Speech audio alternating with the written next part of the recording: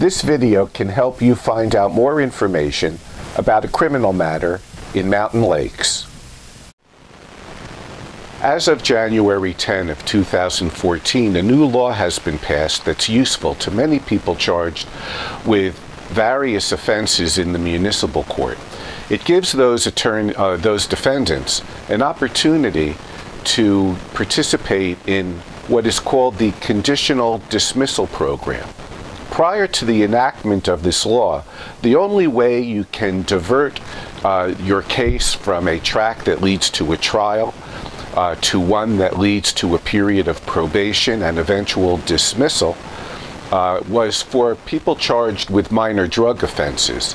Now, there are certain types of offenses that are heard in the municipal court, particularly many disorderly person and petty disorderly persons offenses, that give particular defendants an opportunity after a plea of guilty, but before they are convicted, of participating in this diversionary program that will divert them from trial and will lead to a dismissal of their charges upon successful completion of certain terms and conditions. However, it's very important that an attorney be involved in assisting you with this. You might think that you can simply go in and have the charges held in abeyance after your plea of guilty, but before you're convicted, and participate in the program and have the charges dismissed.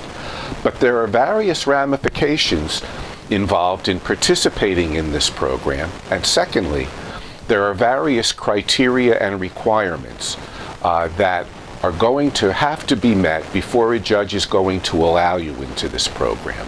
It's going to be very important for you to seek the advice of competent counsel familiar with this new and valuable law that can help many municipal court defendants. I'm Richard R. Uslan. For over 30 years, providing dedicated, competent, and effective service in criminal, municipal court, and DWI matters. For more information, visit my website or call me or another experienced, dedicated attorney.